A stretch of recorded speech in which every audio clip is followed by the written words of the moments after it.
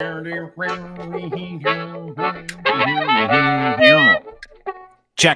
1, 2. Pa, pa, pa. Sibilance. Hi, friends. Nice to see you.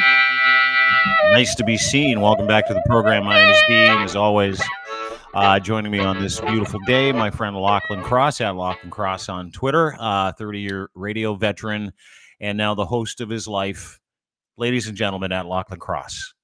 I want to give you some advice quickly before we bring David on, and let's get this out of the way quickly. Okay.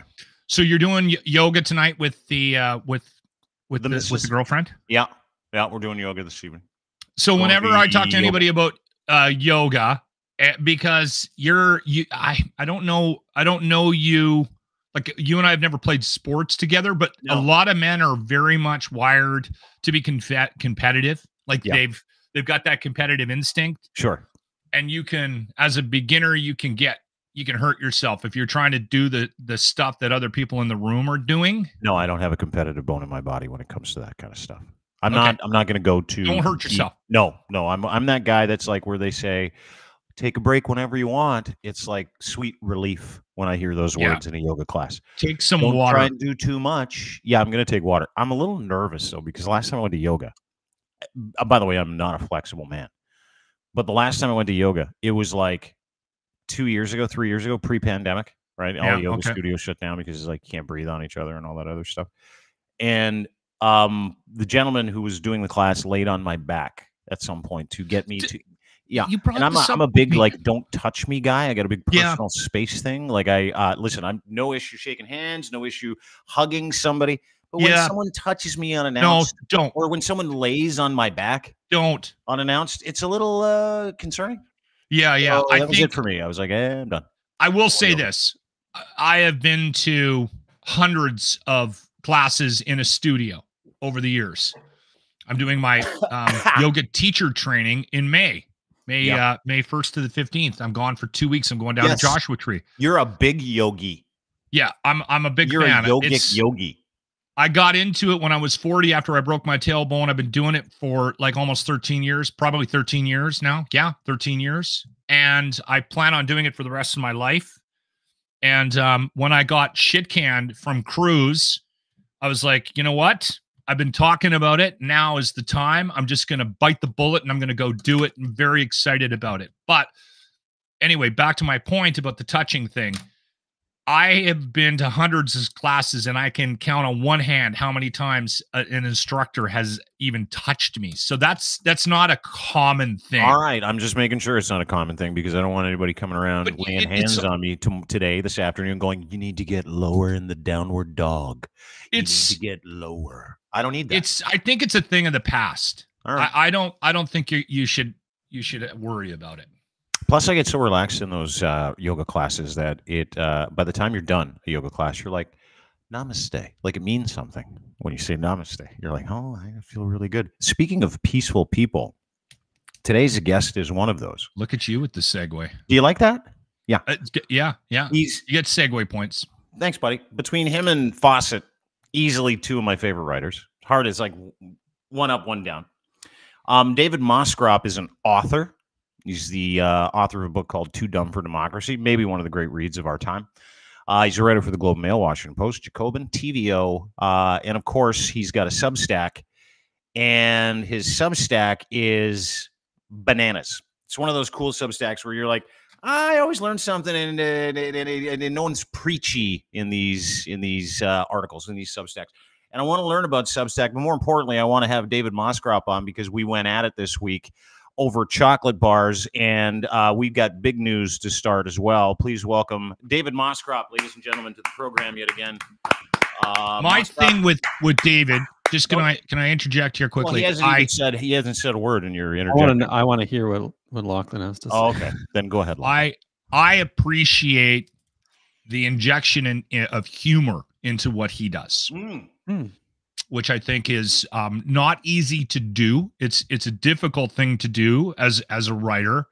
And not only that, when you're writing, because I know you now and I've read not a lot of your stuff, but a bit of your stuff, I hear you when I'm reading you, I hear you. Isn't that nice? It's very nice. That's extreme. That's That's also- extraordinarily nice. Thank you. It's also difficult to do. Be That's nice. very No, Have a voice.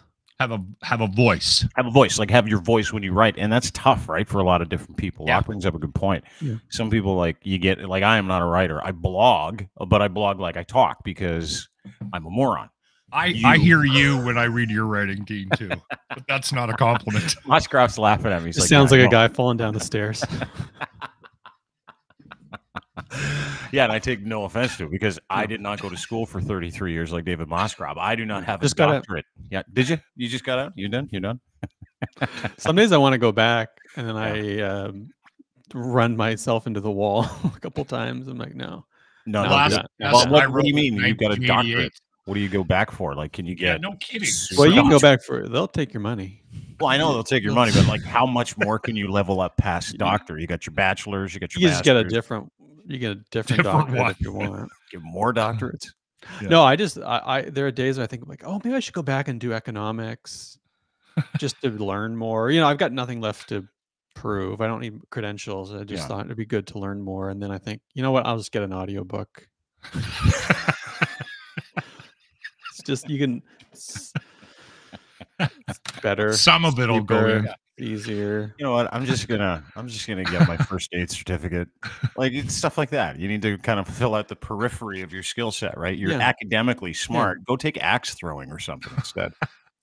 Yeah, you know what I'm doing, and I have been doing for a little while. Me and Megan, rec sports. We're into rec sports because Yeah. we're 40, and but I am getting into better shape at 40 than I was in my 20s or in parts of my 30s, and rec sports. And I'm joining a second rec sport league because I'm so all in on it. What do And you play? Is it dodgeball? And so the Monday night league is multi-sport. So yeah, it's like kinball, ringette, floor hockey, futsal, dodgeball, chukball, all kinds of stuff. And then in the summer we do field sports, so Yeah. football, some Gaelic football, soccer, ultimate, and then I'm going to joining a soccer league because I really want to sprain my ankle.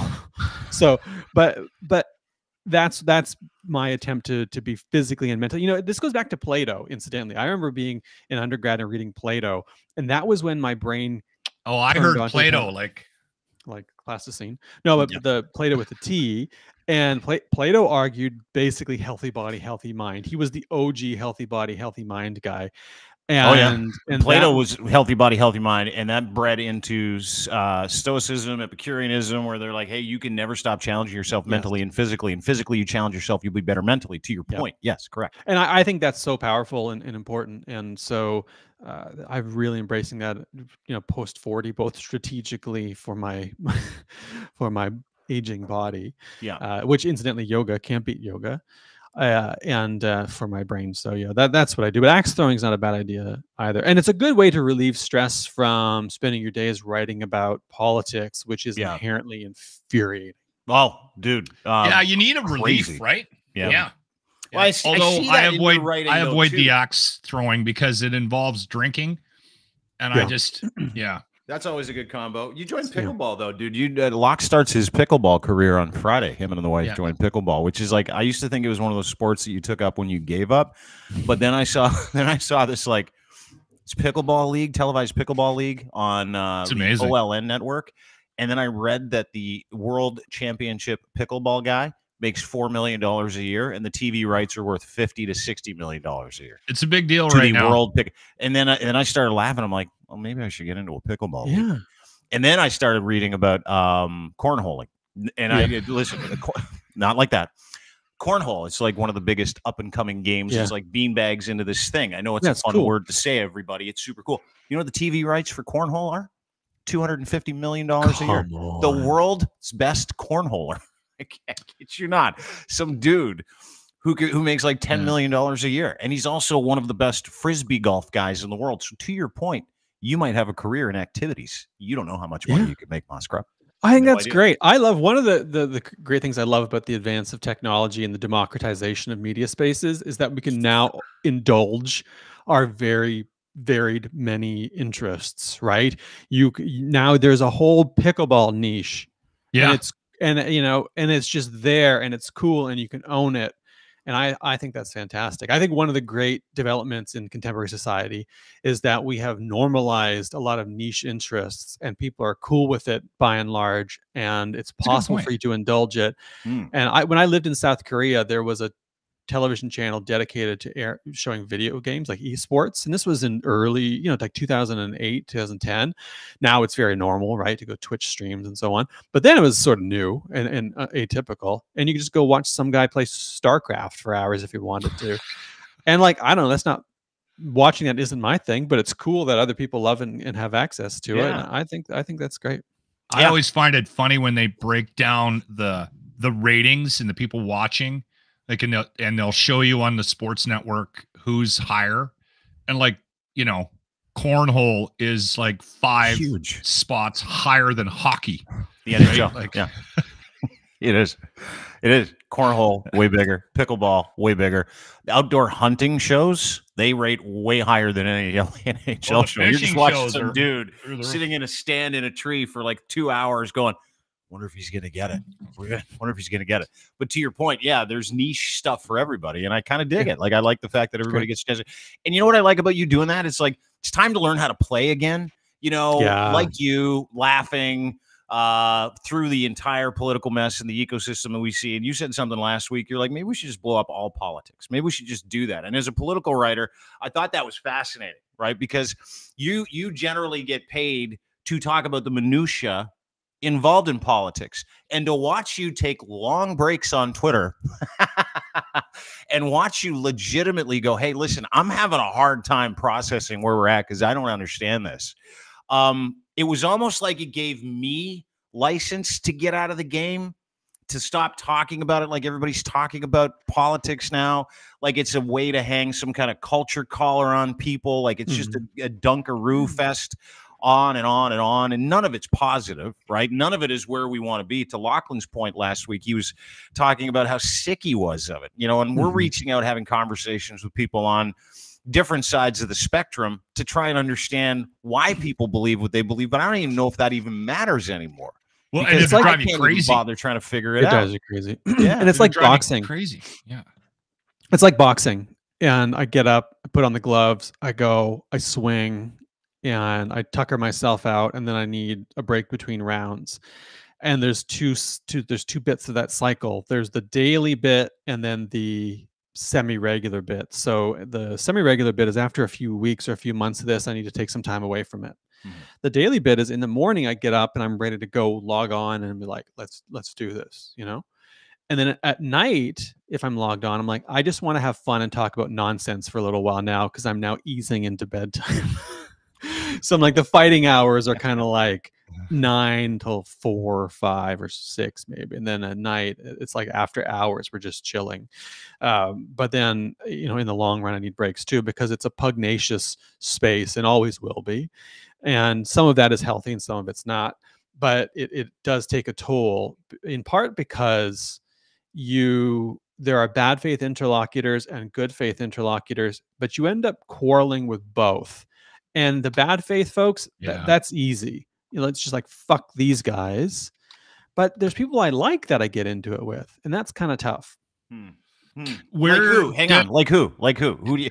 Because I'm watching the disintegration of some relationships, right, that you have, and people on both sides of that extreme equation seem to have this understanding or this impetus for interacting with people that says, well, if you interacted with that person, or you're having a conversation with that person, or if you have an opinion, and I notice it around Trudeau a little bit more than ever, if you have an opinion that you don't like something this government is doing, you're on the wrong team. And you can't even have a legitimate conversation about, you know, the Prime Minister's office communications. You can't have a legitimate conversation about their failings without people saying, well, you know, using the whole Nazi dinner party thing. Well, hey, listen, if you don't agree with that, that means you're the Nazi at the dinner party. It's like this whole understanding that I used to have of being able to have normal conversations. And I come from this traditional media gambit, as does Lochlin Cross, where you could literally turn your commercials on and you'd have an NDP commercial, you'd have a PC commercial, you'd have a Liberal commercial,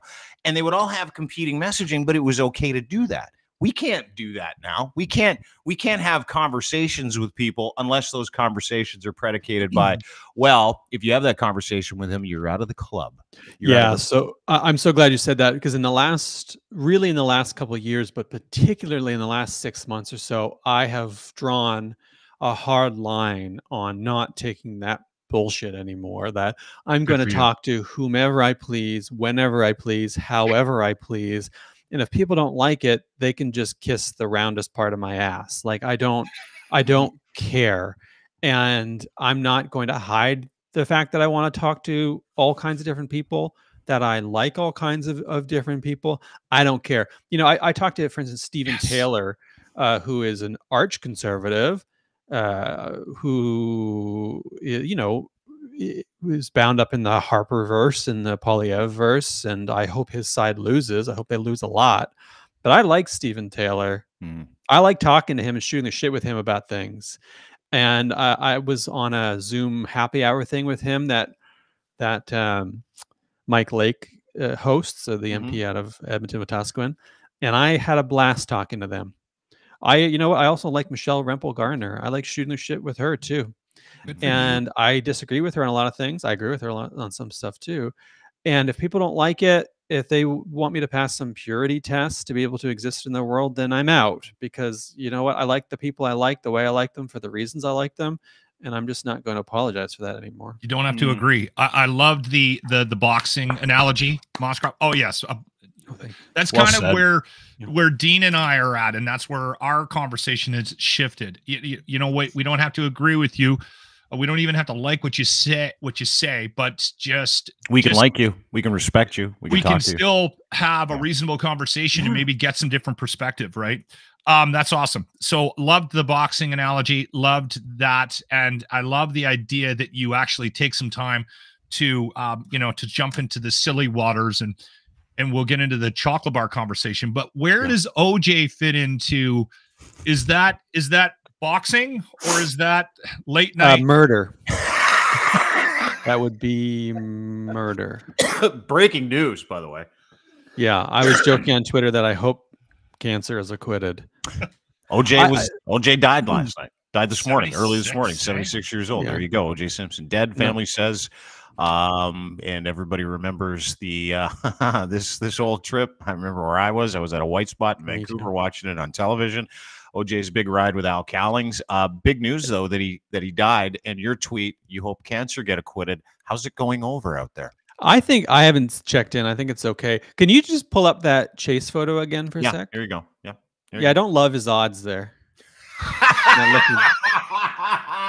Looking back on it, it looks like he's outnumbered. Can I get a Bronco now? I remember that because I remember being at home and watching it on TV, and my mom was there, and I didn't entirely understand it until later. But for me, that was also when I was coming of age politically a little bit. I was sort of becoming conscious of politics and current affairs. It was also when I discovered kind of Norm Macdonald, who was a huge influence on me. And I just think one of the funniest people who's ever existed. Brilliant. And so much, you know, Lochlin mentioned humor earlier. So much of that formation for me was watching people like Norm Macdonald, and Norm Macdonald in particular, just like beat the piss out of OJ week after week after week, and take swings at power. Part of the thing that I loved about people like Letterman and Norm Macdonald was that they punched up as a rule, and they were not afraid to take big swings at powerful people and to stay on it, and that's informed both my humor, I should say, my sense of humor, but also my politics, right, of punching up and not punching down. And so the OJ thing is interesting because for me it just brings back a lot of formative memories of that. And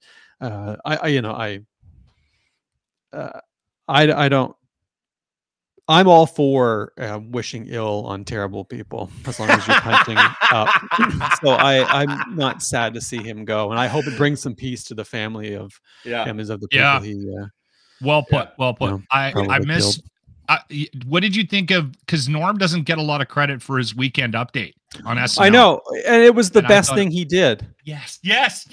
Thank you. It was the best. So there's great YouTube supercuts of Norm Macdonald taking a run at OJ, but I remember one of the funniest bits was when OJ was acquitted. His opening bit on was, well, so murder is legal in the state of California, and I just remember thinking, it's funny, it's subversive, and he did some of his best work on Weekend Update, and it was really sad that he doesn't get enough respect for that.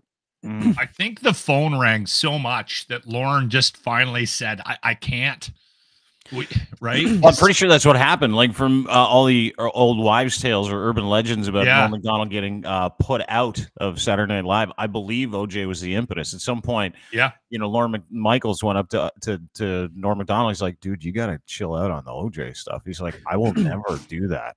And then Lorne Michaels, well, then you got to go. And he's like, see you later. And somehow brought him back as Turd Ferguson about 14 times after that. Okay, too. so what's funny, which was maybe the best performance. I don't know, but so Turd Ferguson? Yeah, I love Turd Ferguson. The whole Celebrity Jeopardy bit was great, but that particular one. But so they brought him back not super long after they'd fired him, and I remember in his monologue he said, I'm thinking about this because I go from being so unfunny that I'm not allowed in the building to so funny that I'm hosting. He's like, that doesn't make any sense. And I thought about it and I realized I didn't get funnier. The show got worse. So he's just taking shots at the show. I remember from his monologue, and it's like, I love that. I respect that. And I to this day, it's a healthy discussion of authority. Did a similar thing because he got fired before he even went on the show. And then they brought him back, and his monologue is very awkward. I don't know if you watched. Do you know who Shane Gillis is, David? No. Yeah, he's got a Netflix special. He was a writer for Saturday Night Live, and he got fired before he actually. I think it was like he had just been hired, and they uncovered some stuff he said about Asian people in a podcast. It's called The Secret Podcast with Shane and Jay. And so obviously not super secret. No, not secret not enough. Super. No. His line, his funny line on that, Dean, sorry to interrupt, was no, go ahead. He said he says when you upset the theater group and you get something they want, they're going to find anything to take it away from you. So he was taking a shot at the people on SNL at the time, but they brought him back. And while he was on his monologue, there was a lot about, I shouldn't be here. I don't know what's going on. And then he proceeded to go on the show, and he was brilliant. He was really good in the skits as well. Might be one of the best Saturday Night Live episodes I've seen in the last 2 years, actually. And it was that revenge play, his where certain people decided. No, it wasn't awesome, but the skits were amazing. Really where certain people, and we see it every day, right? Where certain people will tell you that you're not the flavor that they want anymore, or maybe you said something they didn't like. Like, we live in that society now. We know how unprogressive progressives can be in regard to that, where they say, hey, you said something we didn't like, whether it was right or wrong. And we live in that world, right? And, we were talking about kissing the roundest part of your ass when it comes to that perspective. And a great example in my mind, watching people, this Alex Jones, Pierre Poilievre stuff is fascinating to me in that regard, because we've moved past cancellation or deciding who's morally acceptable to be able to talk to people, talk about people. But there are immutable assholes in this world, right? Yeah. And when Alex Jones says, Pierre Poilievre's my guy, I think that says a lot, right? I think it says enough about us as people, and the fact that nobody said anything about, there are endorsements you probably don't want as a politician. That would be probably number one in my books. That's on the list. That would be way up on mine. That would be way up on mine. But that's interesting because I draw some hard lines. There are some people I'm not going to fraternize with, talk to, or support because their politics are so heinous and so toxic that it's beyond a moral line for me. But what thinking about all this that raises for me is the complexity of our own lives, because people get pissy on the internet if you're talking to someone that they have a beef with because they don't like what they've said or they stand for in this issue or that issue. But in our own lives, things are way more complicated, right? Like our own family, our own friends, the people we went to school with, the people we play sports with, they're complicated people. They have layers to them. And no one's going around saying, well, you can't talk to your uncle because he said X, Y, or Z. I'm like, well, of course, no one's going to begrudge you talking to your uncle. I think we should extend that grace to people. It's just that, you know, the internet surfaces all that and makes easy targets out of people, which is irritating. But the Alex Jones thing really stood out to me because, you know, the Polyev camp, they distance themselves from it. You know, they say, we don't know, we don't recognize the guy in particular or something like that. We don't, they kind of sloughed it off. Pierre didn't say anything. He did say something about it, didn't he? Yeah, well, there was some kind of statement basically like, you know, we don't, something, the individual in question, right? They didn't even name him. I can't remember the exact wording, but I do think at some point you can be judged by those who support you, right? I mean, if everybody thinks, if the loons think that you're their guy, that probably says something about you. Yeah. He was right about the frogs. No, he wasn't right about the frogs. He was not. No, he wasn't. He's not right about anything. He's never been. No, he's not right about anything. He's just insane. And he endorsed it again. No, you didn't. You're making it up now. Yeah. Well, you might have found it actually on Facebook. That means it's you can probably find whatever real. you want on Facebook. Yeah. To that point, I think he's working for Trudeau. I mean, I can't imagine a worse endorsement. Like, it's like having Charles Manson endorse your party, right? He's the Charles Manson of the spoken word. And you know, you look at what he did. So Trudeau, obviously, this is what the Liberal Party does. They're like, hey, that guy likes you. That means you're a terrible person. But in this case, he's actually right. Like if this. Look at that! I mean? Finally, just right. Yeah. Like I know the collaring job that the progressive left likes to hang on anybody that doesn't agree with what they say. But in this case, David, when Alex Jones says Pierre Poilievre's your guy, Trudeau's 100% right. That is not the guy you want supporting you and your cause in any capacity at all. No. I know anybody can run into a fastball at any point in time, which he did there. But my God. Like if that, and I read the polls this morning, he's up 20 points again. I'm like, this is the craziest world I've ever lived in. It's like what folks used to say about the Republicans in the U.S. This is by way of an analogy. It was like, well, you know, you might say not every Republican is a racist, but the racists are all Republicans, right? And it does start to tinge you by association. Like if people feel comfortable. If extremists feel comfortable in your space, then your space is welcoming of extremists. And that's a problem, right? But this goes back to the question of who we get to talk to and be friends with. I'm friends with a lot of people on the right. I'm not going to be friends with conspiracy theorist nut jobs, or I'm not going to be friends with Nazis. Right? You've got to draw a hard line because that's something outside the boundaries of any kind of acceptable. What about some of the softer conspiracy theories, David? Well, it depends. I mean, because I want to be hurting people. Oh yeah, no. This is like frog shit. I don't care about frog shit. The border is probably like chemtrails. Chemtrails is probably okay. I could live with a chemtrails person. Flat earther. Whatever. Could you be friends with a flat earther? That's like vintage kooky. Like that's that's just a fun guy to have around. It doesn't hurt anybody, right? No. It doesn't hurt anybody. No.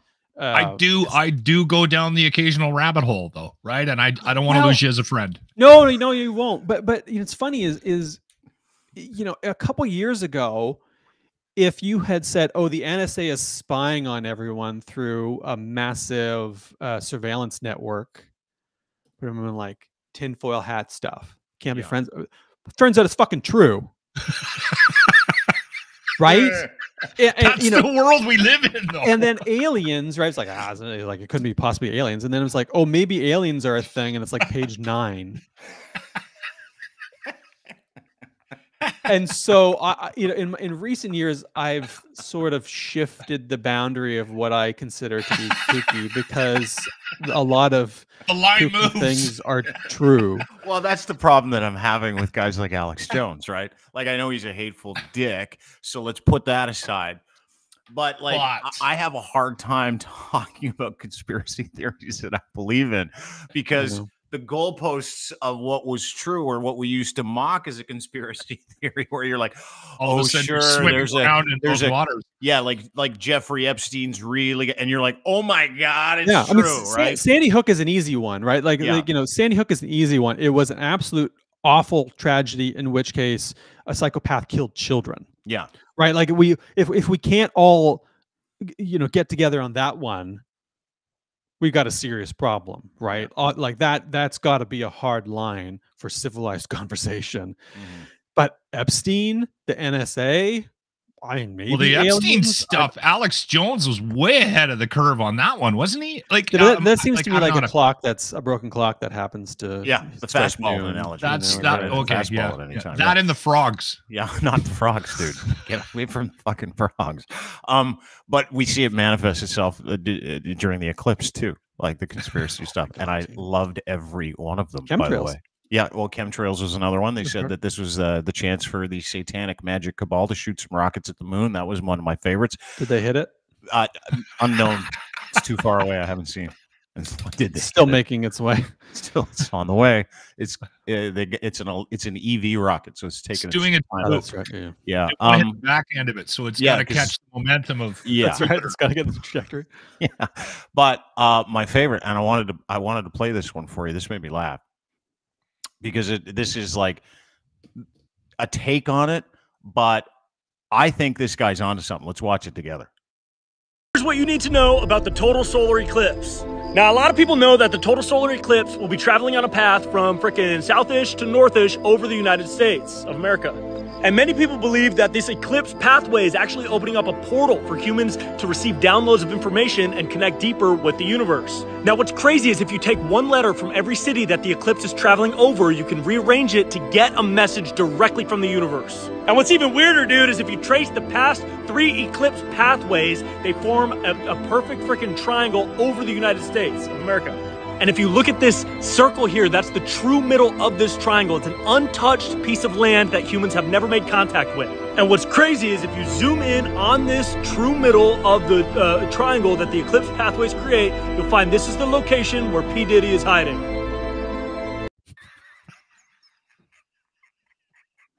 Kind of brilliant, though. Is that one okay? Takes you on a journey. It's like National Treasure. But is that one okay? Because someone actually fun. sent that to me, and they're like, "I can't tell if this is a joke or not." I go, "Well, then we're in trouble." Yeah, no, but this is the next thing, is that the boundary between satire and reality is increasingly fuzzy. Yeah, which is not great. You know, now we got AI to deal with, and I saw someone posting the other day a screenshot from Facebook being like, "Oh, the boomers are just going to believe every AI thing on Facebook from now on," and we are just so hooped. Because the boomers are going to go, "Wait a second, why is the Pope in a video on Pornhub?" Like, honest to God, we're just not prepared for what AI scare you? Does AI scare you a little bit? Yeah, it does. Use ChatGPT. I've never in my life. I mean, I use AI in the sense that I'm sure something I do is enhanced by AI, like the Gmail. When Gmail finishes your sentences, I'm assuming that's AI enhanced. So I guess I must.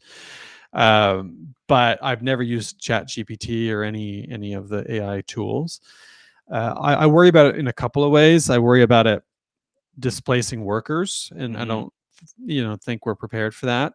And I worry about the mis and disinformation capacities for it, like everybody sort of does, because we're just not prepared for that. And of course, abuses, like non-consensual sexual images and deep faking porn and things like that. That's going to be used as a tool by creeps to exploit people. So, and again, the law is so slow. And our institutions are so slow to catch up to this. That's not looking. Do we have an update on the Taylor Swift stuff? Because that guy was from Ontario. Yeah, Toronto guy. He did the Taylor Swift deep fake porn, and she actually had a law drafted.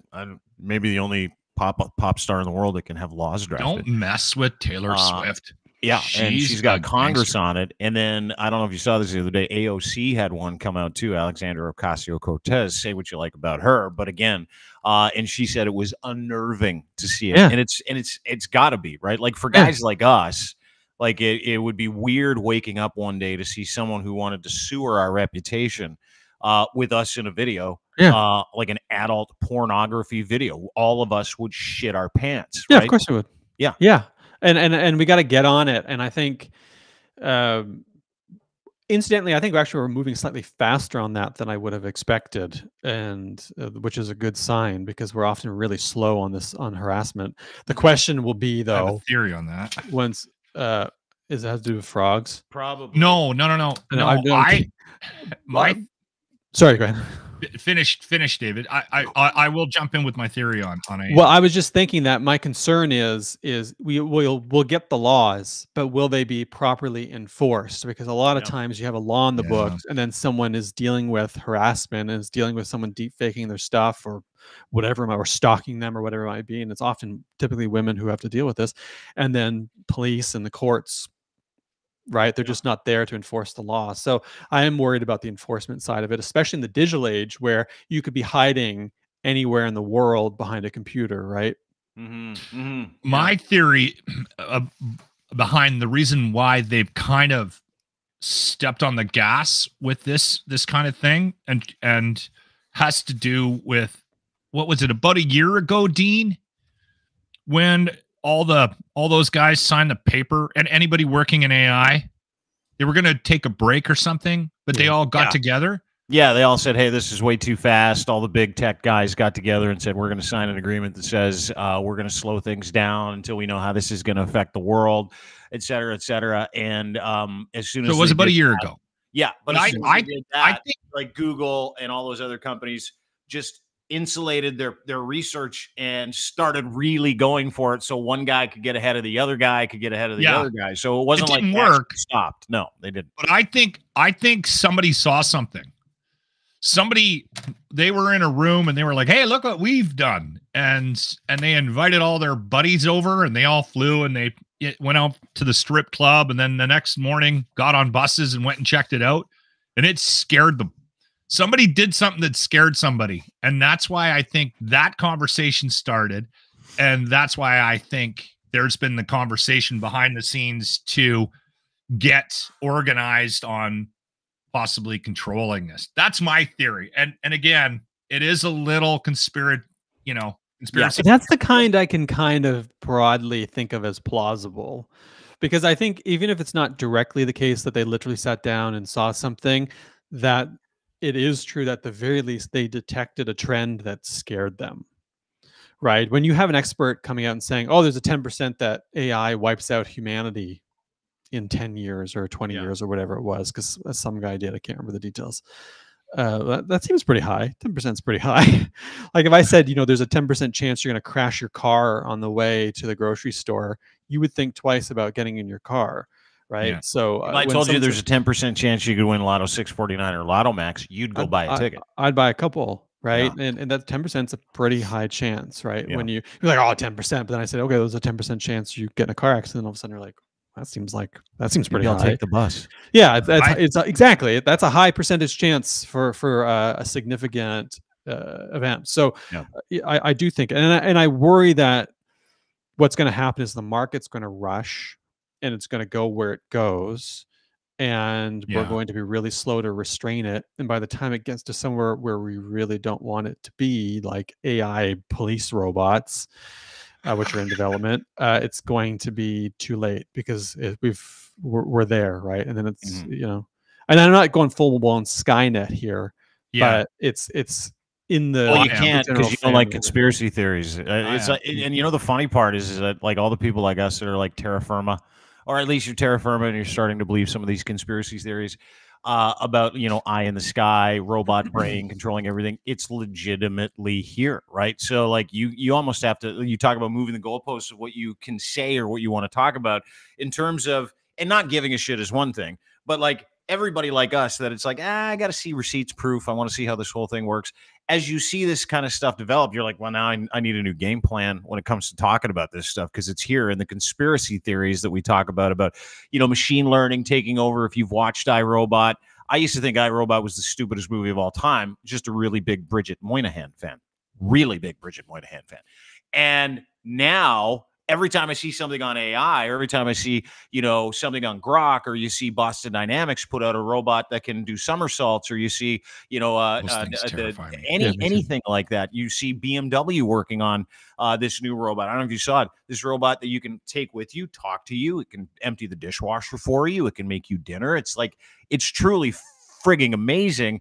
But it also is like, I didn't believe any of that shit. And all those conspiracy guys did way back in the day. And now it's here. Now it's like, how do you not pay attention to that? Or at some point go, maybe we're wrong, and maybe we should be a little more open-minded to the possibilities, because it's like anything else, right? AI, new tech. The people that invent these things, they invent them because they want to see it work. It's like the atomic bomb. And then you go, well, what have we done?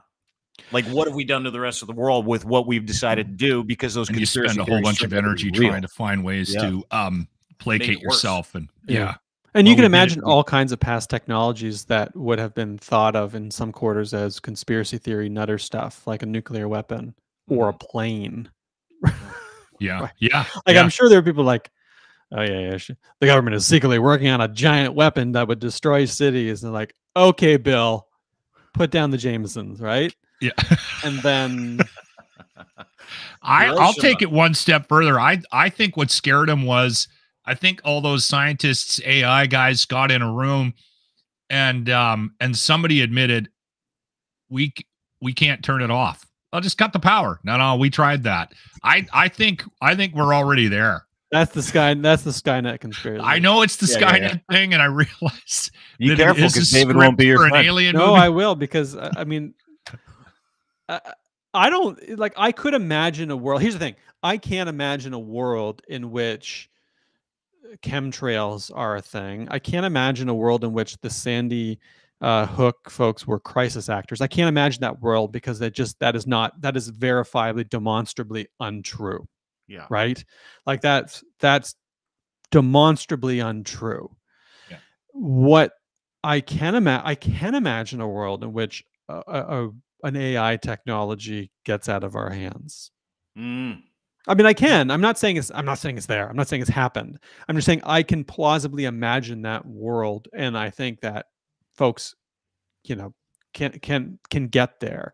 And even working backwards from there, we get to the anxieties of the power of AI, which currently isn't that AI on its own is a problem. It's that the humans controlling it have a dangerous tool that they can do dangerous things with. And that the AI threat isn't that AI will go rogue. It's that people will do bad things with it, which they absolutely will. That is rule one. It's like, you invent a technology, someone is going to do something bad with it. You invent a hammer, and someone is going to bash someone in the head with it, right? You invent nuclear power, and someone's going to make a bomb out of it. So it's law one of humankind. You discover fire, and someone's going to eventually burn down a building with it for the insurance money. Like, everything we do eventually gets misused. Yeah, it's either we're either going to do something harmful. Insurance money is a good one. I bet the Neanderthals, when they're like, hey, this makes meat really tasty, weren't thinking how they could screw over Wawanisa. Yeah. It's either that, or we find a way to have sex with it. Can you imagine a world, David, without the Big Turk? I don't want to. What's the point of imagining? What's the point of imagining that? I was really upset with you this week because you tweeted the most blasphemous shit. You talk about conspiracy theorists. Your love for Big Turks. Yeah, it's my favorite chocolate bar. And here's the thing: I'm not saying it's the best chocolate bar in the world. I'm not saying everybody kind of what you said. Love it. I was trying to be deliberately provocative. Low stakes. Oh, were you gaslighting me?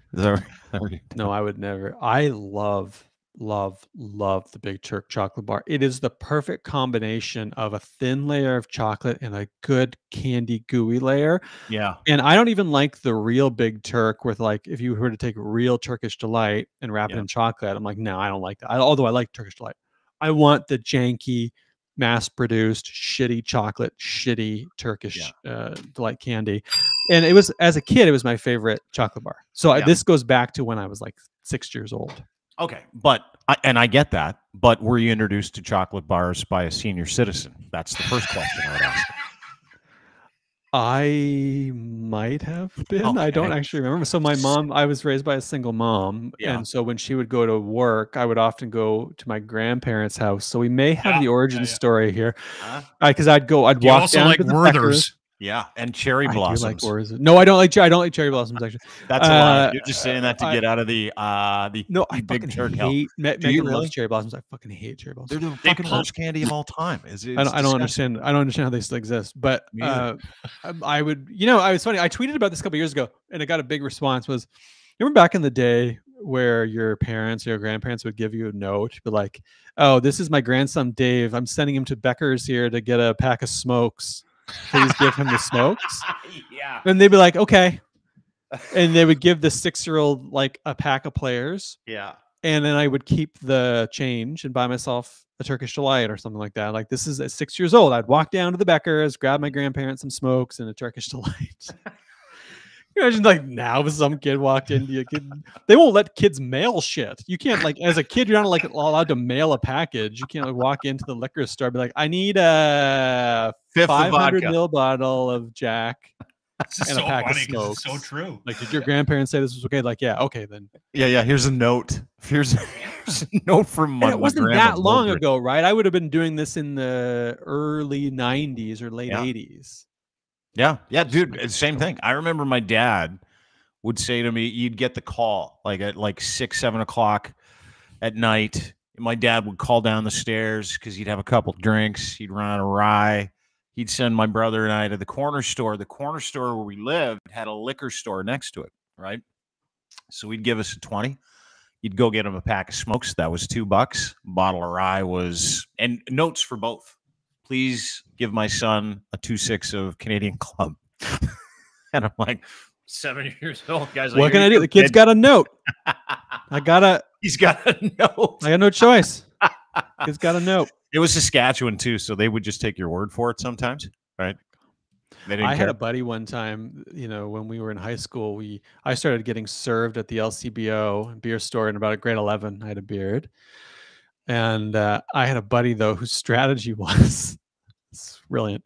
He would walk into the liquor store with his health card that had his actual birth date on it that clearly showed he was under 19, and he would give it to them. And his hope was that they wouldn't look. Are you serious? Because they can't confiscate your health card. They can't take it. It's not a fake ID. It's his. It's his health card. They can't take it. Yeah. So he's just like, it's a numbers game. Yeah. He played the odds. I want to know the numbers. Like, and it works sometimes, like, I don't like 1 in 10 times the people will be like, oh, good, you're good. They don't actually look at it. But I'm like, that's fucking brilliant. Yeah. Dude, fake ID, it only needs to be fake ID if you can't, play the odds as you pointed out. That's all I did. I remember I used to go across the border with my driver's license or my health card. Remember that? Remember you didn't have a passport? Yeah. In fact, I got across the border once with my student ID card. No word of a lie. This is back in the 90s, late 90s, late 80s, early 90s. Yeah. Thanks, Obama or Osama. Thanks a lot. I grew up in BC. It was 18 was the drinking age. Yeah. And so before we turned 18, we'd go to the States to buy booze. Yeah. And they'd give it to us, no problem. And it was 21 down there. Yeah. So we that's how we negotiated drinking when we were kids, like grade 11, grade 10, grade 11. It's nice that we figured out how it is you came to love Big Turks, though. That was the only thing I really wanted to figure out because it bothered me on Twitter the other day. It's my origin story. I know it is. What about an Eat More? Where do you stand on an Eat More? When I was in high school, I loved Eat Mores, and I still wouldn't mind an Eat More. It's different, right? It's chewy. It's this toffee thing. It's peanuts. I think are kind of an overrated nut, but it's an interesting combination. You know what the worst chocolate bar is? No joke. That people love and I don't understand it. Mars bars. Mars Oh, bars? I can do Are a you Mars kidding bar. me? Mars bars are okay. Big They're Turks. terrible. Big Turks eat Mars bars. Mars I don't bar. know What's anybody the that would point of a take Mars a bar? Mars bar or a Big Turk or an eat more over Mars bar. Nobody. Yeah, I know you I'd take would. and eat more over a Mars bar. Oh. We've already discovered Or why. Snickers. Snickers, I think, is the platonic idea of a chocolate bar. It's the perfect chocolate bar. It's perfectly designed and balanced.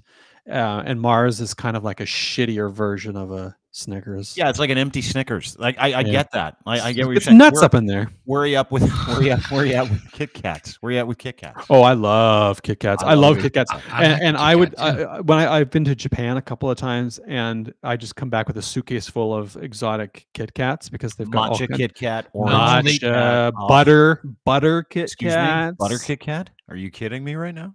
Butter Kit Kats, very good. Really? I had no They idea. also You have get the matcha, you crazy get the butter. Doritos over there too. Like they'll have like a wasabi Dorito. Like yeah, It's brilliant. yeah. That's They a got real. all That's a this- real country. Where are you at That's a with real country. Yeah, right. Where are you at with O. Henry's? No bueno? Oh no, I like O. Henry's, especially if they're cold. I like to put them in the fridge or the freezer and eat them cold.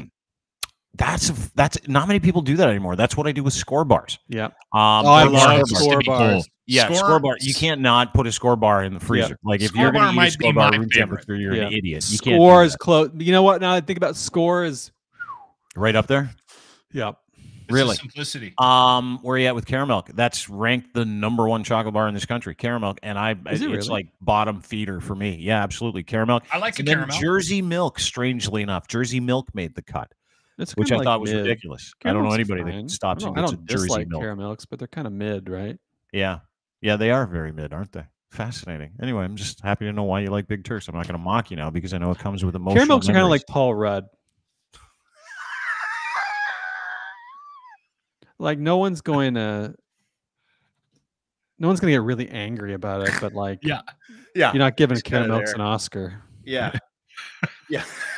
Or maybe he has one. I don't know, but he probably if he does, he I think should. he does, dude. I don't know think why he that works, David. That He's a fucking doctor. That's why it works. He just it comes Yeah, to him trust and he me, has I- the information. Trust me. He's a That's doctor. awesome. Yeah, the challenge here is really just controlling the traffic flow. This is it's funny because this is a thing I realized when I was young was that my brain worked a lot faster than my mouth and my and so things would just sort of tumble out and I would have a hard time catching myself before I said things. Mhm. And 90% of the time that was fine and 50% of the time it was actually a huge asset, but 10% of the time it got me into a lot of trouble. Mhm. And one of my first political sounds like memories, my life. it's a problem, right? And one of my first political memories was when I was in grade 5, I think, and it was during the Quebec referendum in '95. And my teacher was French Canadian. I can't remember if she was Quebecoise or Franco-Ontarian. I think she was Quebecoise. And we had this big map up on our wall in the portable, and she was taking it down. It was a map of Canada, and she was taking it down province by province. And she took Quebec down, and I said something like, "You would."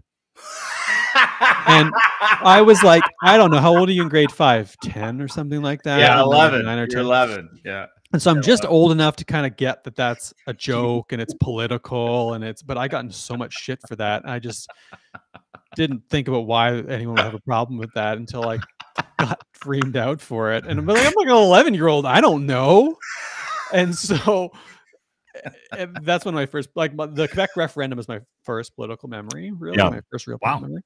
And but since then it's been a problem. And so it's what makes podcasts and streams like this really interesting is that things are going through my head as we talk, and I'm trying to process and put them all through the checks. Is this true? Is this fair? Is this libelous? Is this scandalous, et cetera, et cetera, et cetera, before I say something? And so by the time I'm done, it seems very laid back and very calm and just shooting the shit. But by the time I'm done, I look like Doc from Back to the Future, just like Smoke pouring out of your head. Yeah, it's the hard part now too, right? Like we're going back to our original conversations about canceling people and guarding what you say, because you don't want to offend any group, right? Being a journalist is difficult that way because, you know, now we're asked to serve a certain audience. We're not asked to write creatively. We're not, you know this by the independent work that you do for the several publications that you work for. You put up an article at TVO today, which is incredible. I encourage everybody to go and read it. If you haven't, Doug Ford's government is hands off unless they're not, which is fascinating, except when it's not. Governments have a duty to govern within the limits of democratic best practices. The Tories don't seem to be too concerned about that. It's a tremendous article. If you get a chance to go and write it or go and read it, it's on TVO's website. It's on David's Twitter feed as well. But it must be difficult for you because it's difficult for me in your discipline when you write. And I know it's difficult for Lochlin because you see, if your brain works a certain way, you see all kinds of content coming from one subject, right? But then you have to do something, and I don't know how you do it, but really disciplined journalists, smart cats, have the ability to meter their emotional response within what it is that they deliver. And you do become emotional. Yeah, it's mine too. It's all of ours, right? You got to pick your pitches. How do you do it? Practical wisdom. I that seems flippant, but it's true. I mean, I wish we had. I was just talking about this yesterday, actually, on a stream. I wish we had more grace in the sense that sometimes people say things that are deeply hurtful that they shouldn't say. But if they were acting in good faith, then we should have the grace to forgive them and move on. But that's not what happens. You get branded with a scarlet letter in perpetuity. Some people are total shitheels and they are recurring offenders and they operate in bad faith. That's a different problem. Those folks are a different problem. They're trolls, they're abusers, they're a different thing. But a lot of good faith people say something dumb or say something without thinking or on the fly, and then that becomes their life. And that's a big problem because there's no forgiveness there. And go back to Hannah Arendt. She's somewhere over one of my shoulders. And, you know, Hannah Arendt, writing in the post-war era, was saying that, you know, we need promise and forgiveness. We need promise because it binds us together and allows us to have some stability in the world. But we also need forgiveness because we're human beings and we're fallible. And at some point, we're going to fail to fulfill our promises. And we need the grace to forgive. And we don't do promise and forgiveness. And that leads to a much more toxic and problematic world, right? And everyone's a little worse off for it. So I try to be very careful and apply kind of Aristotelian virtue ethics of knowing what to say, when to say, and how to say it. Because if you pick your pitches, you can get away with saying real things in real ways. But you got to really be careful. And I have a couple of heuristics, and one of them is, am I punching up or down? And if I'm punching up, then I'm a lot less worried than if I might be punching down. And if I'm punching down, I'm probably not going to say it. And if I get called out for missing it, I own it, I apologize, I think about it, and I move on with my life. And I find that if you operate in good faith, there is some hope that if you have a track record of it, you will be given that forgiveness and grace, but it's certainly not extended universally. No, and it's a great point. You know, we have so many different people that have different opinions, and you know, we have spent the better part, and we talked about this in the podcast yesterday, David. You know, we've spent the better part of like 3 years looking for people and things to dunk on, right? Like it's just we said that earlier, it's just a dunk fest. And we mentioned the emotional part and the damage that it does to you when you're negative, right? You and I have both talked about this. We talked about it earlier in the podcast, having to take a break from the negativity. And I go back to the philosophical tenet of what's bad for the hive being bad for the bee. I mentioned that a lot. And I've never experienced that in as much as I have over the past 3 years. And it comes from this emotional response that we all have, right? From the content that we put on, from the values that we hold dear. And then, you know, being able to fight through the emotional response to have some sort of intellectual response where you can be of good character and whatever you put out in terms of content can be for the common good doesn't seem to get clicks anymore, right? It's not the rewarding process. It's not what we have on social media. The algorithm doesn't work that way.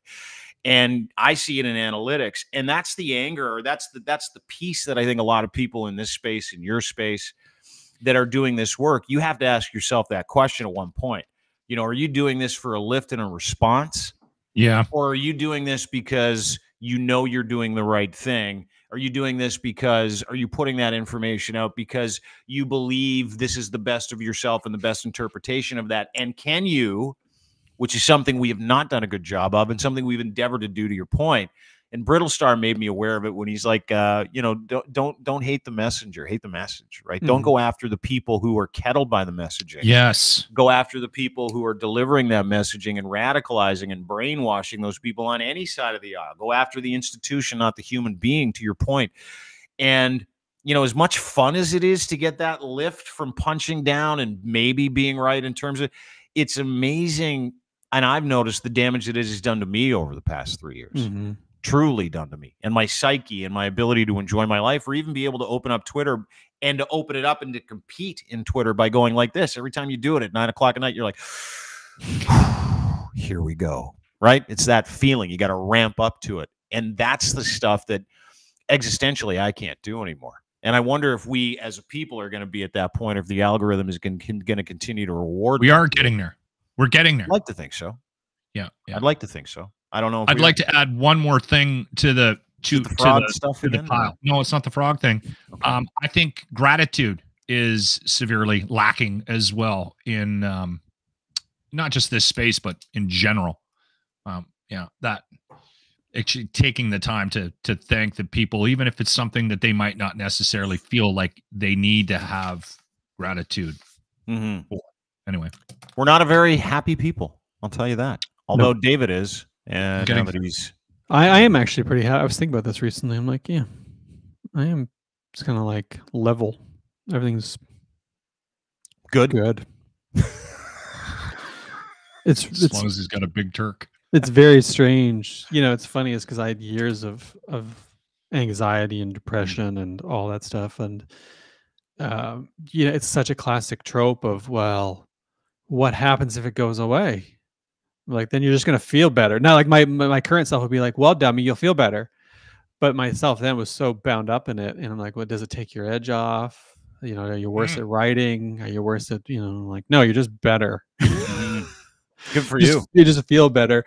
But things just leveled out. And now things are just, you know, it's funny because at once the world is falling apart in so many small and medium and big ways, and I'm very anxious about that and worried about that and apprehended with that. But then day to day my life is just good and stable, and it's a very interesting dynamic because it's a bit like the "this is fine" meme. Yeah, everything's fine. Yeah. But you know, like day to day, I get up, I like my life, I love my partner, I love our dog who's chilling here beside me, I love my work. We're moving, you know, we love our new house. It's like, damn. Life's pretty good. Life's just good. Yeah, but you have the ability to look outside, you know, and know that the internal parts are the rewarding parts, right? The relationships. Yeah, you know, that was the big lesson. Yeah. That was the big lesson. Was it? The external stuff? Not chasing? It was, you know, it's funny is I know you're deeply embedded in the Stoic tradition, but I from even a long time ago would turn to Stoicism in tough times and read it to kind of reorient myself, and Epictetus and Marcus Aurelius in particular. And Stoicism is so fraught because there's a lot of hucksters who've picked it up and given it a bad name in some ways. But if you go to primary texts and really, and there's kind of a bro culture around it, which sometimes isn't the healthiest, but there's also a deep tradition there that is incidentally deeply Buddhist as well, right? There's a lot of Buddhist elements to that are really productive. And if you go and sit with that and think about it and really engage with it, it is a solve in a lot of ways. And I think I moved away from it consciously in recent years because I haven't been in any sorts of crises where I need to go into it. But then I realized that I've actually come to it kind of obliquely in the turning away from it, which if you think about it is in itself very Stoic. Almost, very right? much so. Yeah. And so it just ended up working. Something sort of clicked, and then I, got myself right through that process, and it's been deeply rewarding. And it's funny, is because I don't even sit around thinking, oh, when's the other shoe going to drop, or when's it all going to fall apart? I'm just sort of there thinking, oh, I like getting up, hanging out, petting the dog, taking the dog for a walk, walking to the coffee shop, writing, coming home, hitting the gym, reading. It's like, it's just nice and level, and I'm in those moments. And it, like, if you're lucky enough to have everything align, and if you're smart enough to do the work and commit enough to do the work, there's a chance it really pays off. And it's been quite nice. Good for my you. My issue with stoicism has been I met too many people that adapted it and then used it at, not you, Dean, Thank you. used it as a weapon or licensed to Yeah. be an asshole. Yes. Or to point out that they don't have to care, you know, and I think that that's the biggest problem. That's nihilism, right? Like this is totally, and that's nihilism. And this is the this is the battle, is to say there's a big difference between stoicism and nihilism, and we've got to know that. Well, and stoicism is funny because you know, as someone who has had a problem with alcohol that I talk about regularly, you know, stoicism was that extra thing, you know, that gave me some kind of ability to have reasoned choice with my own life around and the things that happen around me. And it helped me separate myself from the actions of others. Yeah. And it also helped me separate my mind from the mob's mind, right? Like it helped me get away from going, okay, well, this is how society works. You need to be part of these groups. And you really don't. You know, you don't have to be part of anybody's group. You have to have the ability to reason, right? And when you're emotional, you don't. And stoicism, you know, there's a reason why people go, oh, that guy's very stoic. And it comes with this adaptation that everybody that follows stoicism has this otherworldly calm, or they're not interested in living life, or they're not fun, or they're not interested. And it's not the case. When you see someone who has really wrapped their heart around the idea that you're responsible to respond to everything in your life in your best interest, in the best way possible, and that you can separate your mind from the minds of others. And Epictetus once said that. He said, and a wonderful philosopher, broken leg, he was a slave. It's an imaginary story. It's truly fascinating. He's considered the slave or the peasant philosopher. And one of the things that he said that sticks with me today, and I say it all the time to people that I work with, it's, you know, if someone passed by and gave you to somebody else, you'd be furious, but you give your mind to people on a regular basis. You allow them in your head. You allow their words to hurt you, and you internalize these things because of one reason only. You don't have the ability to respond properly. You don't know what the best interest of that response is for you. And repeated over time, I don't know of any better text. I don't know of any better philosophy or life philosophy that gives you that ability to be able to kind of captain your life and understand that everybody around you is going through the same thing you're going through, but you don't have to go through it with them. You know what I mean? That you have that ability to remove yourself from it and truly just do life, like just do your life. And here's the other thing. I understand that failure is my greatest teacher now. I don't get jacked up by it. Other people's words don't mean anything to me unless I respect the person's words that are saying those things to me, right? So through the process of being able to understand what stoicism is, to your point, it's given me this ability to get away from my emotional self, react emotionally all the time, negatively all the time, to be able to sit back and say, what is going on in front of me and how do I respond to this in the best way possible? And that is it for me. That is why I am what I am. And that led to, you know, cognitive behavioral therapy. Donald J. Robertson, who's a great friend and mentor of mine. I'll send you the Stoic series that we did with him a little while ago. And I encourage everybody to look into any kind of mental practice, any kind of cognitive practice where you make these repeated decisions in the best interest of your life to respond well to failure, to respond well to success, and to embrace it all. Embrace it all is this beautiful experience because we're in the business of doing this life, right? We're not in the business of staying in their covers. We're not in the business of being scared. We're in the business of competing in the republic with people in the marketplace of ideas.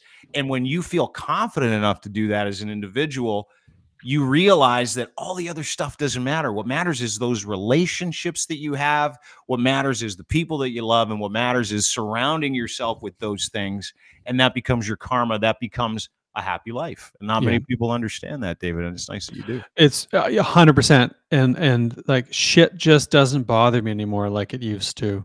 And I've tried to help myself. So there's one thing to do the mental work. It's another, you can set up institutional setups to try to help you. So for instance, I spend a lot of time on Twitter. It's actually very important for my work, like it or not, both for sharing the stuff I write, but also for reading the work of others, which I think is the more important of the two for me. But I've limited what I see. Right, like, you know, Odysseus lashes himself to the mass while going past the sirens for a reason.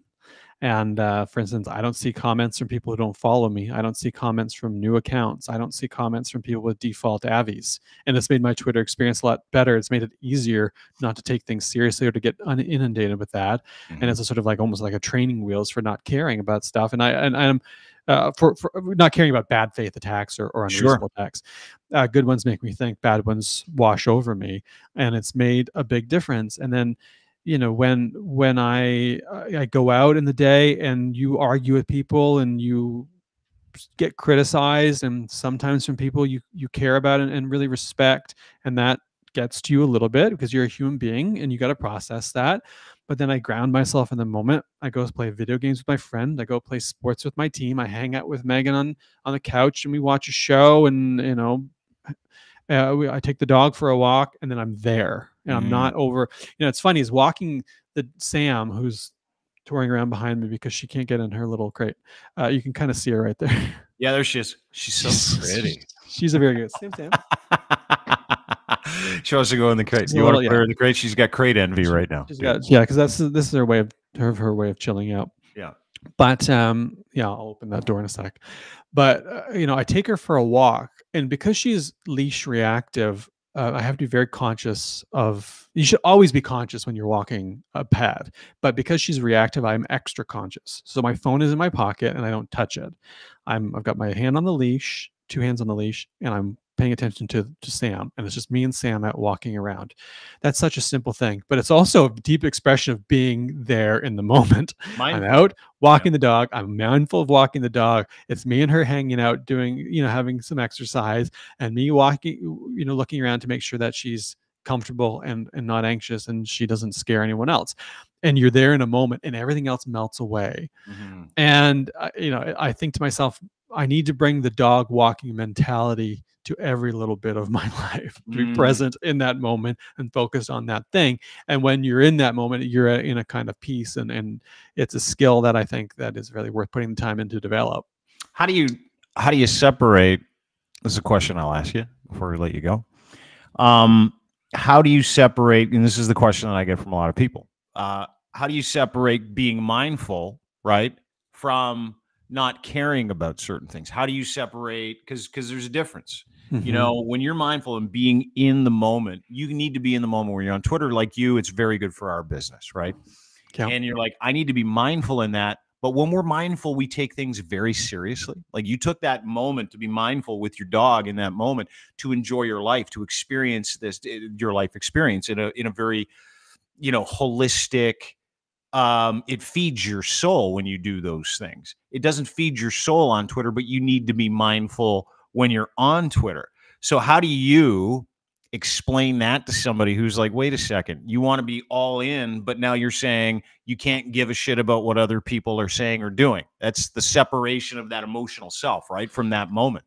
I would say that there's a slight distinction of importance, which is you do need to care the appropriate amount in the appropriate way. Again, this is a very kind of Aristotelian virtue ethics approach, is that it's not about not caring. It's about caring the right amount in the right way.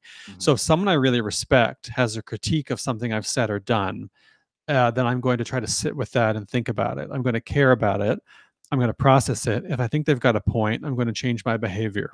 And then I'm going to move on with my life and do better. That's a caring about it in the right way, in a constructive way, in an appropriate way, in the right amount. If some internet troll says, "You're a commie fuckbag, I hope you die in a fire," that I'm not going to care about, because there's no reason to care about. There's nothing to take away from. There's no there. I move on with my life. Yeah. And so it's about being attentive to what you should care about it, and to the amount you should care about it, and to adjust accordingly if there's something to adjust, because it's information about the world that can help you to become a better person. And the wisdom is knowing what to pay attention to and how much and what not to, and having the capacity to leave it behind when you need to leave it behind, so you can move on to the next thing. Because to your earlier point, if I get into a Twitter fight with someone and I get a little bit irritated, which does happen, and then I go hang out with my friends or go to hang out with Megan, I'm not served by bringing that frustration and that anger into that moment over there. In fact, it then, if I take that with me, then it ruins, you know, this other moment that might be special or nice or so. You're not present because you're taking it with you. So and you're unhappy, and it ruins everything. So, you know, it's about dealing with a thing in the moment. If you need to deal with it, not dealing if you don't, and then moving on so you can go enjoy another part of your life, which you then will take something else from. And I find that I've gotten pretty good at that in general, right? But that's practice, leaving right? that stuff behind. It is 100% practice. Yeah. I think there's two components to it. One is the institutional setup component. So if there are ways to limit the extent to which this stuff can get to you through strategies and tactics, do that. Like having Twitter filters, having control over who can talk to you, how they can talk to you, quitting accounts if they're truly deeply toxic and hurtful to you, right? If they're not a net positive, things like that. And having time where you don't touch your phone, whatever. There's structural ways, but then there's psychological ways of disciplining yourself over time and being gentle with yourself, because it's tough. It takes a long time. Sure it does. And forgiving yourself, and you'll never be perfect, accepting that, but then saying, I'm just going to leave this here. And when I move over here, I'm going to forget this, and I'm going to talk to my partner. I'm going to talk to my buddies. I'm going to go play a video game with them, and I'm going to focus on this thing that I'm doing. And in the act of focusing on this other thing, what you find is this other stuff that's over here intruding in your brain dissipates. It just goes away because you only have so much focus. Now, if you're having intrusive thoughts and ruminations and things that you have a really deeply structural hard time, there might be something else going on there. You know, I do very much support people talking to professionals and medicating when necessary. But for me, that wasn't what did it. I never did medication for different reasons. I did therapy for lots of reasons. But what eventually got me there was disciplining myself and learning how to check that, leave it, and move on, and focus on where I am in the moment.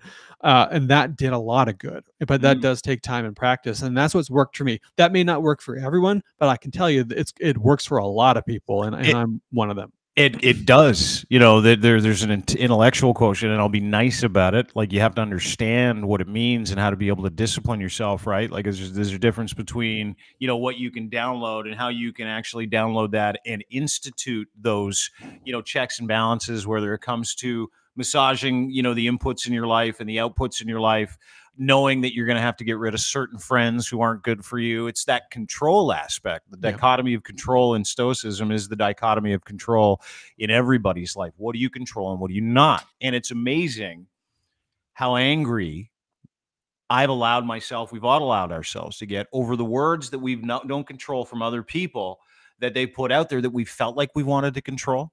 And when you realize that one thing, right, is that I cannot control what that person said to me, what that person did to me. I can only control my response to that person. And when you realize that response doesn't have to come in the form of "go fuck yourself, you dickbag," it can come in the form of a block. It can come in the form of a mute. It can come in the form of you just deciding.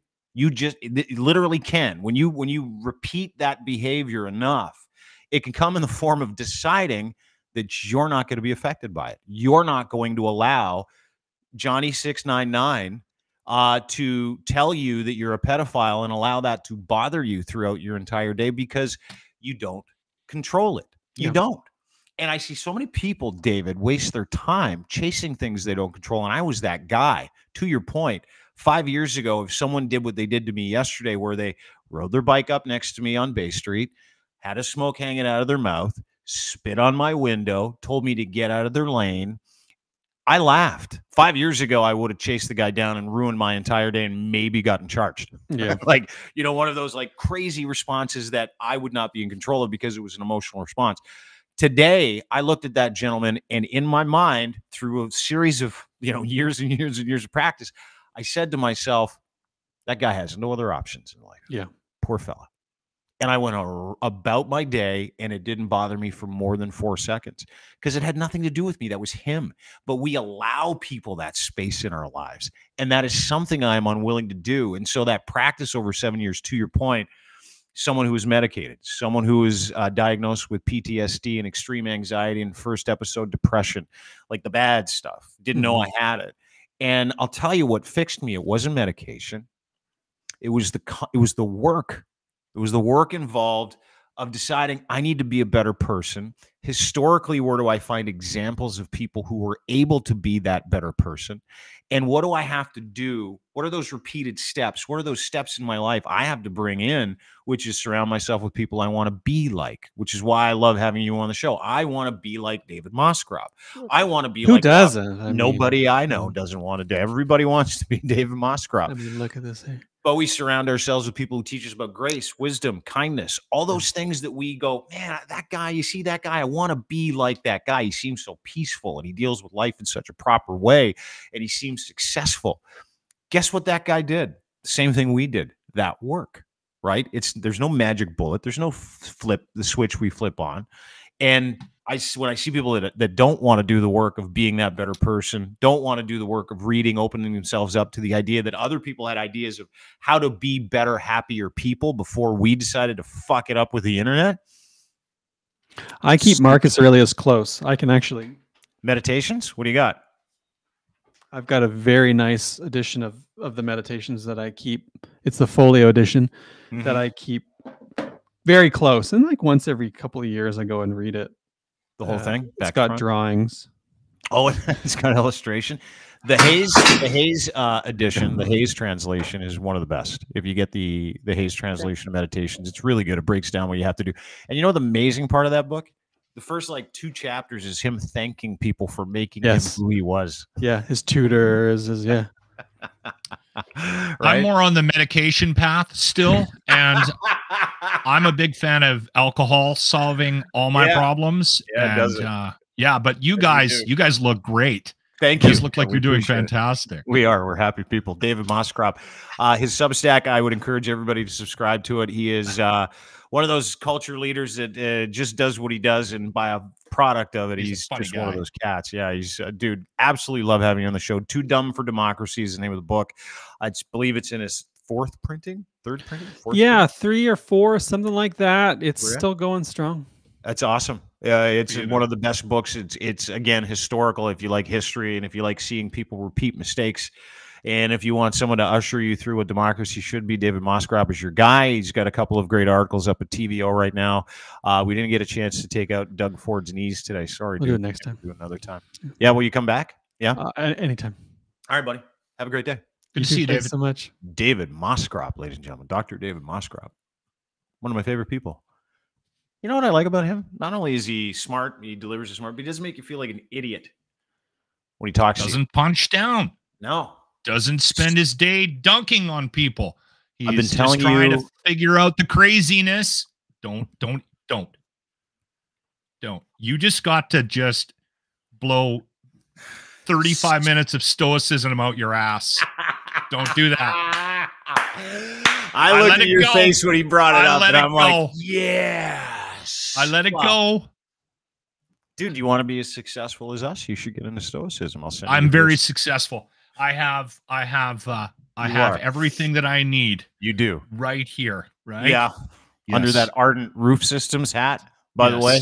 Excellent product placement. Ardent Roof Systems, proud partner of the Dean Blundell Show with Lochlin Cross out of Edmonton, Alberta, Canada. The #1 Owens Corning guaranteed platinum partner in all of North America. We got one of the Owens Corning guys on the show, actually. Wow. Very soon. We will have that person on very soon. So Ardent Roof Systems brings you the Locker Room Retro Replay of the day. This one kind of speaks for itself. I did want to remind people that the early bird pricing is still in effect for the Ardent Roof Systems charity golf tournament that helps out the Stollery Child Life Program.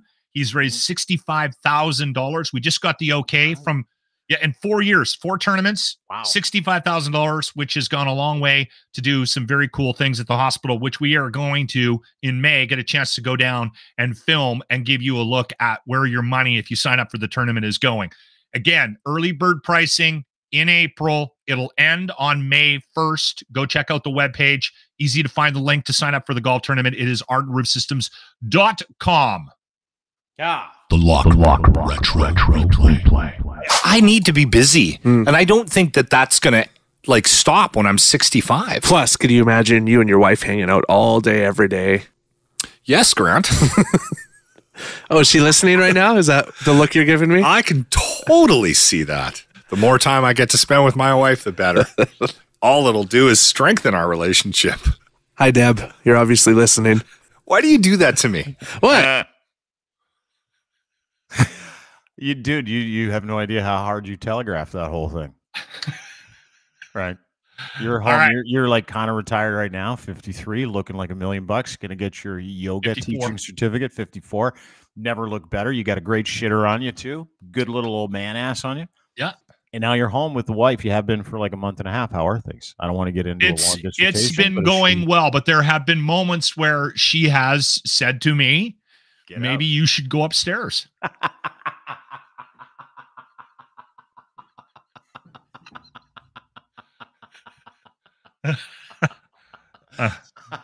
Honey, you really should go out with Buck. Don't you have a hockey game to go to tonight? You really should go out with Buck. She's gonna buy you. He's your friend. She's gonna buy you tickets to every Oiler playoff game. I don't go to the Oilers games. I know you don't, because you don't like paying for them. But well, no. No, you have no idea. She's gonna say, honey, look, it's insane how much. How much are playoff tickets? I wouldn't even look at it. Like, I would need a second mortgage. The amount of money people spend on hockey. Yeah. Grand here. Listen, I'm gonna let you go because if I don't, I'm gonna pee my pants. Me too. Yes. All right. We'll see you in a bit. Thank you for today. Got to go pee. Great to see you. Lochlin Cross, ladies and gentlemen.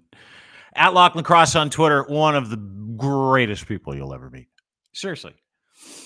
There you go. That's it for the podcast. Have a wonderful day. R.I.P. OJ, I guess. I don't know. I don't care that he's dead. I know everybody's like, oh, you're like, no. I look at death differently, especially when it's a psycho that murdered a couple people. Bon voyage, fuckface. Thanks to everybody for being part of the show, including and not limited to our friends at Torque. They make rugged, hardworking torque wrenches for heavy industry around the world, not just in Canada. They manufacture in Canada, but they also manufacture for nuclear, railroad, mining, boring tunnels, anything that requires a bolting solution you can't find because the bolts are too big, or they're in there too hard, or no one can do it because the torque wrench doesn't have enough PSI. Well, they make the best in the world. And every solution under one roof, from tool rentals, calibration, and much, much more. Fabrication, every product you can check out at their new website, cantorque.com. Also, you can check out all their services and brand new podcast called Talkin' Torque with Colin Livingston.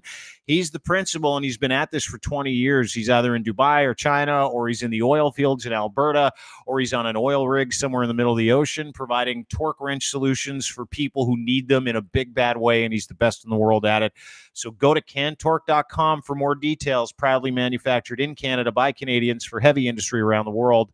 Rugged, hard-working torque wrenches, Canada's leading industrial tool experts, the best in sales, service, calibration, maintenance, and custom fabrication of industrial torque tools. Go to cantorque.com for more information.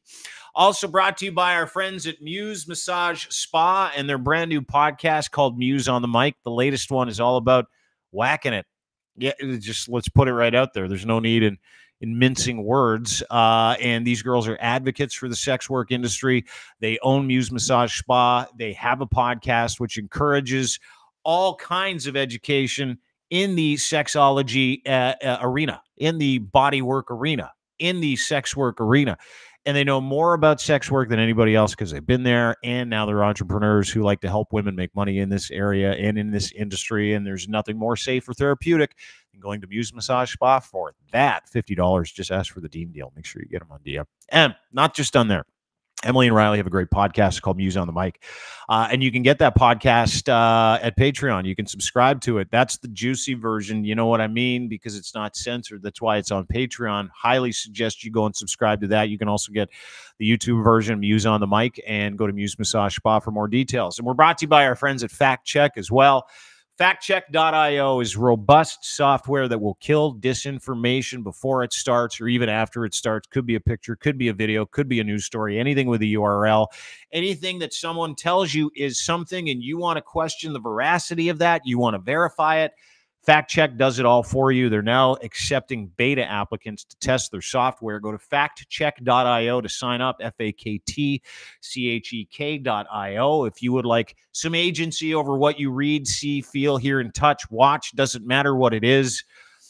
A group of scientists, journalists have gotten together and they said, bleep that. Let's create something that not only tracks, but gives people a full report. They can make the decision themselves based on the best available information, not just a headline. It's what they do. Go to factcheck.io today to sign up for the beta test, factchek.io. Saw the beta again yesterday. It's crazy. Have a great day. Appreciate it. We'll be back tomorrow. We're going to have a young man on the program named Frank Graves. Frank Graves is the president of Ecos Research. He's got some research Canadians are going to be interested in reading. So join us then. That is tomorrow on this very program. Rate, subscribe, YouTube, anywhere you get your fine podcasts as well. Dean Blundell Show. Have a great day. We'll see you tomorrow. Bye-bye.